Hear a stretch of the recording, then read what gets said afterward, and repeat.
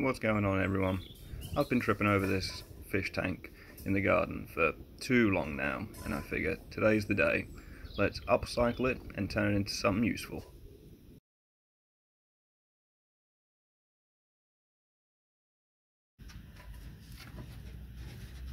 Having a little scrounge around the place, I've got some old parts of a table as well as the legs. I've also managed to find an old dog pen, which I'll be using the bars for the bottom grate. Now I'm going to do an over-under here. That way the tank shouldn't be able to slide forward and I can chock the sides later. So let's start by piloting holes. This means the wood shouldn't split when we stick the nails through later on.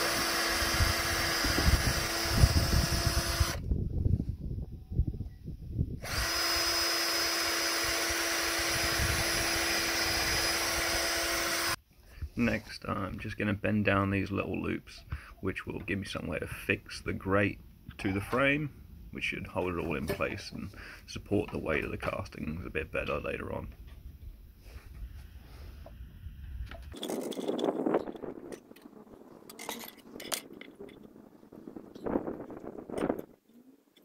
We're going to screw the frame together, pinching the grate between the two bits of wood.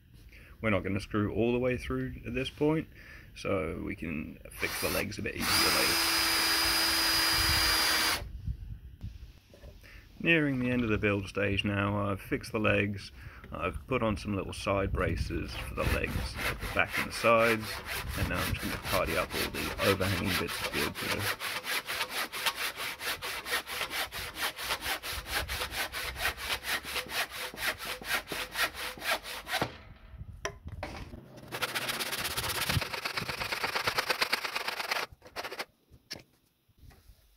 I've chosen a position which is kept in the shade for 90% of the day. It is quite a bright area, but this should keep the worms at a consistent temperature.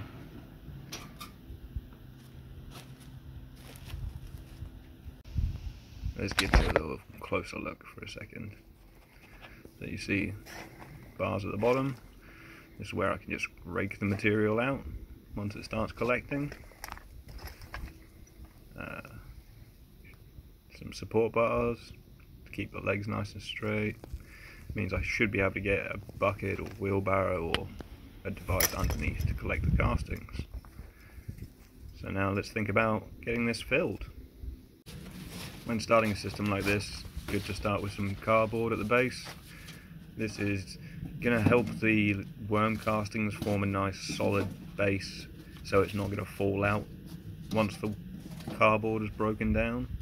But the cardboard won't last forever. So nice thick base of this because I don't plan on harvesting for at least 6 months or so.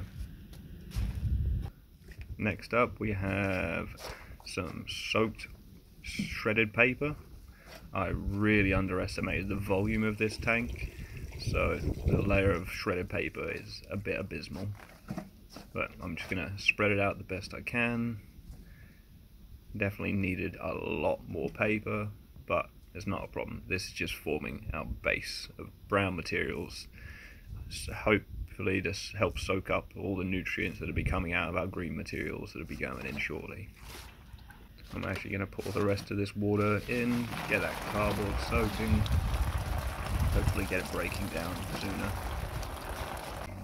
And as I didn't have as much shredded paper as I was hoping, let's throw a bit more cardboard in there. As I say, this is all just to help soak up the nutrients that will be coming out of the brown materials as they decompose. Now to finish the worm bedding, this is mostly finished compost. I'll be chucking about 15 to 20 litres in here. I'm aiming to have about 3 inches of bedding for these worms. Once I've got it all nicely spread out even, I should be around 3 inches, at which point we'll give it a good soaking.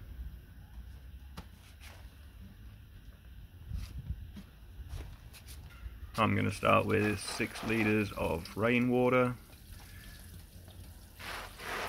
I'm going to be leaving this to sit for a day or two before I introduce any worms, so if you really had to use tap water, I'm sure it wouldn't be the worst thing in the world, but I'm just giving it a really good soaking down, making sure it's all nice and evenly moist, hopefully all the way down to that cardboard. First watering can done. Let's get another one. And this is another 6 litres going in now. This time it's pooling a little bit, so it is getting nicely soaked. This won't happen as much, or hopefully at all, once the system starts operating and the cardboard's broken down. This pooling is mainly just because the cardboard's holding onto the water for now. Little by little, making sure to get in all the corners. I'm sorry if this is making any of you need the toilet. I find it rather therapeutic noise to listen to.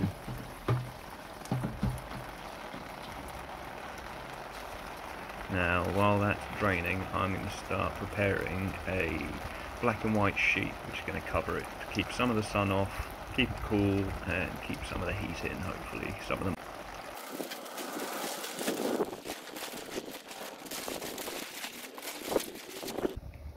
Now that I've wrestled it into place, we'll get our faithful staple gun, and we're just going to staple across the back to hold it down.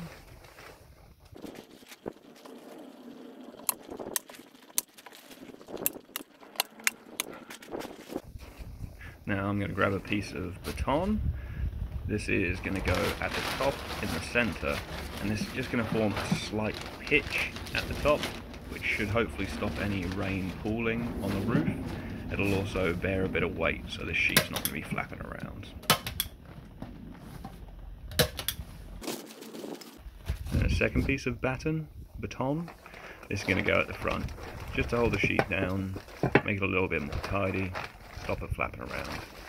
This will also give us something to pick up and move when we want to take the sheet off later, because I'm going to be folding the corners and stapling them to this baton, just to make it into one big sheet. Or one big lid even.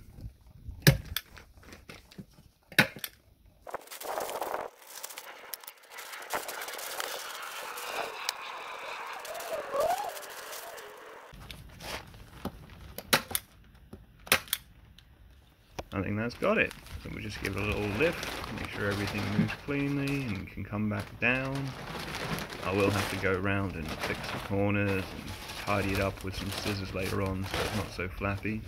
But if you enjoyed the content so far, please give us a like, and if you want to see how this gets on in the next few weeks, please do consider subscribing, and we'll catch you all in the next episode.